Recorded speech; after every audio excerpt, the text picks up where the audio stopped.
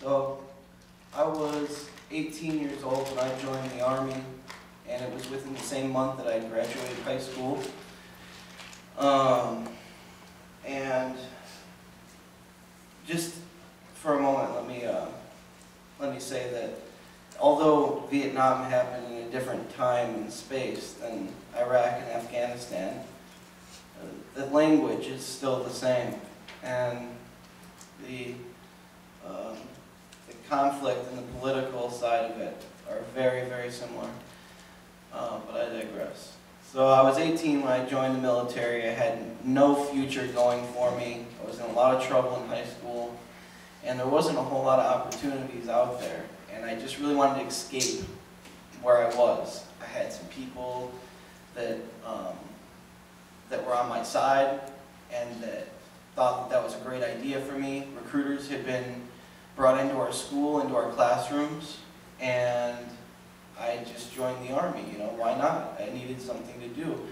And all my life I've been hearing about freedom and democracy, and I see those commercials on TV with like the starving children, and you see these films of these American soldiers, and I thought, wow, we really are the good guys. That we go and stop things like that. That's what America does. And we have it so great here with our democracy and our freedom and all those other catchphrases that we want to give that to other people. We want to share the gift. So that was my naive belief when I was 18 years old. So I joined the Army, and it was just before September 11th. It was about 4 months before September 11th, and my job was a Bradley crew member, which is like mechanized infantry. And so right off the bat, there was a lot of course, training that goes on in boot camp that sets you up for that language and that snap to of doing your job and killing somebody. And even in basic training, when there wasn't even a war to fight, we were learning about rules of engagement. There is a language of war that exists in Vietnam, I believe, and as well as in Iraq. Rules of engagement, the rules that you will follow to kill someone.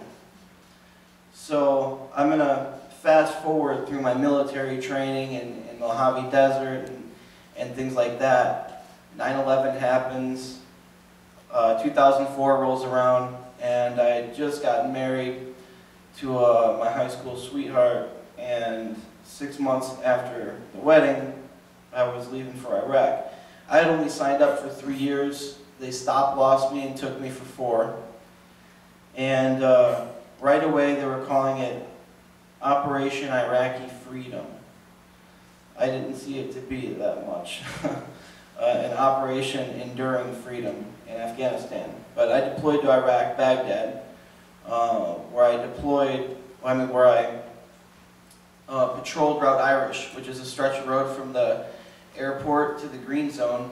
And it's back then it was one of the most dangerous roads you could drive on Earth. There was no other road that was more dangerous than this, and we patrolled it every day. I think that something that Barry and I have in common is that we both served during a time that if you go on the Department of Defense website, you can see that statistically speaking, this was the deadliest time to be in Iraq so far during the entire war. Through the language of war, I learned that these Arabs were Hajis, and that's what a lot of the other men and even women in my unit, it was predominant. There was only 2 females in my unit. There were a supply and a mechanic, and but even they called them Hajis. A Hajj is when somebody, I don't know if most of you know what a Hajj is. When you go on a Hajj, it's when you go to Mecca and pay your tribute.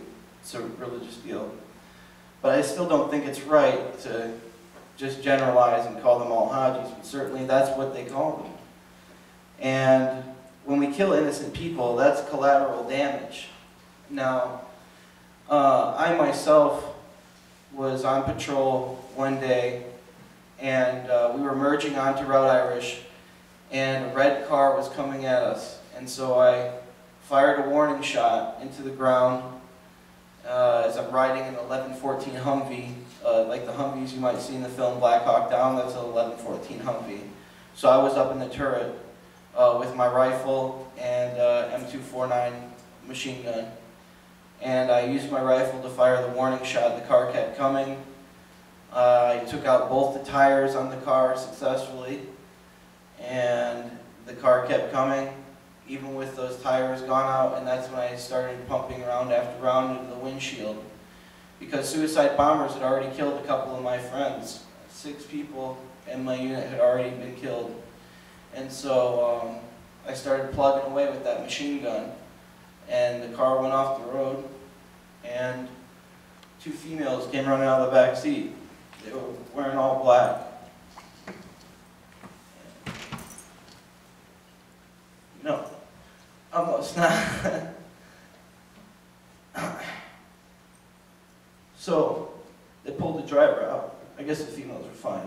They went off into a hollow. So they pulled the driver out. The medic does. He's been shot multiple times. There was no explosive in the car. So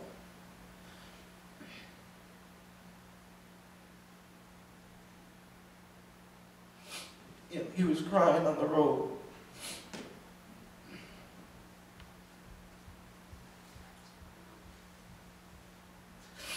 I remember they cut open his Adidas pants, and he was hanging with his ass out right there in the road for the whole world to see. That's how he died.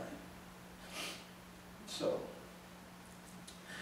after Iraq, I'd done a few things like that, you know, a couple times. Not always an innocent human being, but certainly a squad-size element, and I laid waste to a car, and the occupant dies. And sometimes there's explosives in the car, and they mean to harm us, sometimes not. But we just wanted to make it home safe. And there's no such thing as a surgical strike, you know. When we bomb places, plenty of children get hit.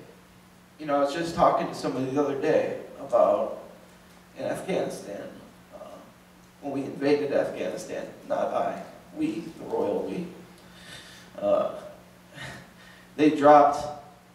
they had a deal with Kellogg's to drop food and weapons. How convenient. Well, a crate full of expired Pop-Tarts went right to the roof of a house and killed a baby in its crib. So that's hearts and minds right there.